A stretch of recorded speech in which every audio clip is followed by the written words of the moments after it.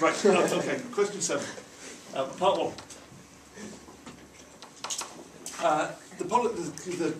The cubic polynomial f of x is defined as this. This was a little bit awkward for some people because notice here we've got a minus x cubed. And they're a bit more unusual, aren't they, to have the negative coefficient of the biggest power. Find the remainder when it's divided by x plus 2. Okay, well that's just demonstrating that we know that the remainder theorem says we do f of minus 2. And it was nice that almost everybody tried to do it with the remainder theorem rather than long division. So we sub minus 2 in there to get 12 minus 22 times minus 2 plus 9 times minus 2 squared minus minus 2 cubed. So you've got 1 mark for doing that, even if then you demonstrate a lack of competence with brackets in the next bit and mess up your minus signs and things. It gives you a hundred, doesn't it? It gives you 12 plus 44 plus 36, and then this gives us plus 8. Is that right at the end? Yes. And it gives us an answer of 100. And 1 or 2 people went wrong with the minus sign and they kept that as being minus or forgot that. Show that 3 minus x is a factor. Well, remember to use the factor theorem, we're using the x value that makes the bracket 0. So it's f of 3 in this case, which is 12 minus 22 threes plus 9 times 3 squared minus 3 cubed. And we've got to, it's only 1 mark, but we do have to properly show that we're getting an answer of 0 and we know what that means. So that's 12 minus 66 plus 81. Have I done that right? Yes. Minus 27, and that does equal 0, doesn't it? I think. And we need to kind of show that. And we ought to probably say, therefore, 3 minus x is a factor.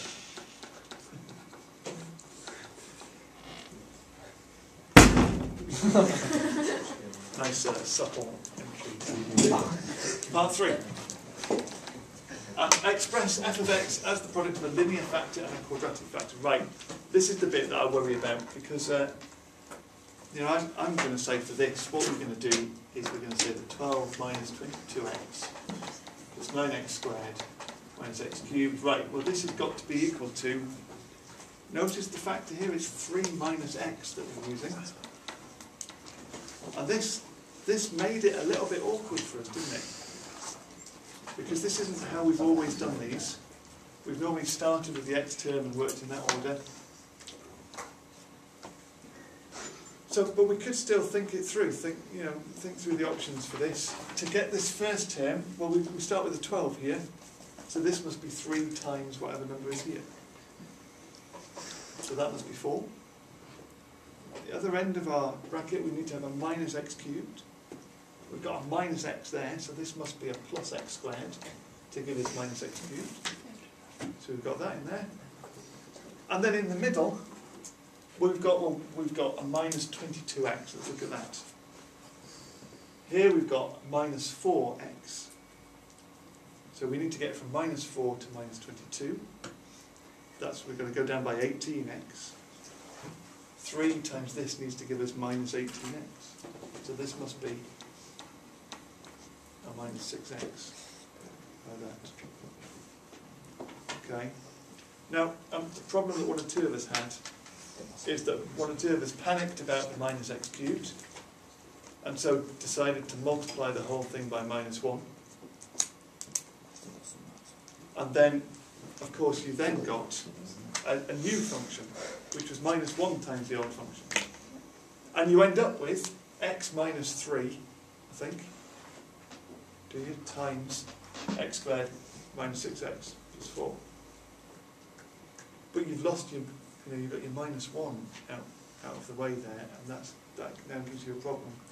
So you've got to multiply the minus 1 into the bracket, and then leave it with the minus 1 back in.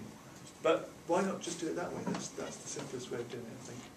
One thing I really liked, I don't think it was in here, I think it was in the other group, was that somebody just went in for a long division with this and adapted our long division method that we'd used really, really neatly. I really liked it. They did 3 minus x into 12 minus 22x plus 9x squared minus x cubed, and did the whole long division thing with that.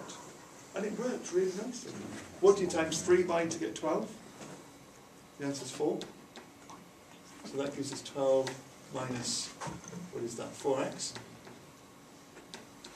If we subtract, we get minus 22 minus minus 4 is minus 18x. Bring down the plus 9x squared. What do we times 3 by to get minus 18x? The answer is minus 6x. Minus 18x plus 6x squared. Subtract 9, take away 6 is 3x squared. Minus x cubed, what do we times 3 by to get 3x squared? The answer is plus x squared. 3x squared minus x cubed gives us our remainder of 0 as required, and there we've got the thing to go in the bracket. That was quite neat, wasn't it?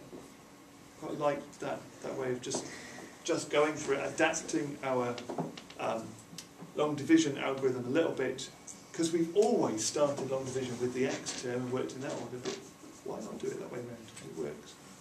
So that was quite good. Anyway, it was only 3 marks. Then it said, hence solve the equation, giving each root in simplified surd form where appropriate.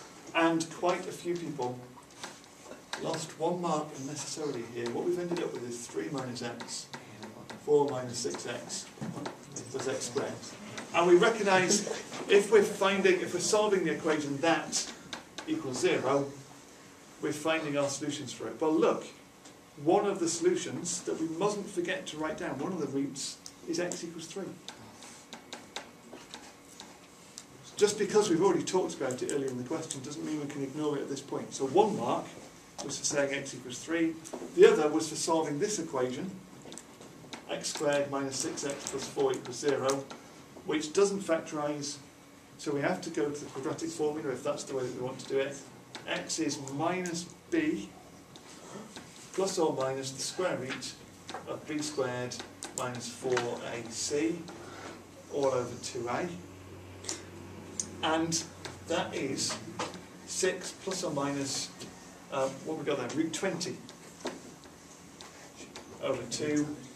And again, it was a little bit frustrating how many people made mistakes with that. We have got our calculators. So if you worry about simplifying that, I know you should be able to do it for core 1, but if you worry about simplifying it, type it into the calculator in fraction form and get your calculator to simplify it. But be careful with this. It was bizarre how many people didn't divide the 6 by the 2, just divided the root 20 by the 2. And how many people said that root 20 divided by 2 is root 10? And it isn't, is it? So we had to simplify this being 6 plus or minus 20 is 4, 5, so it's 2 root 5 over 2. So x is 3 plus or minus root 5. And there are other 2 roots, which you could have written in that form also. But either way. There we go. And that's maths.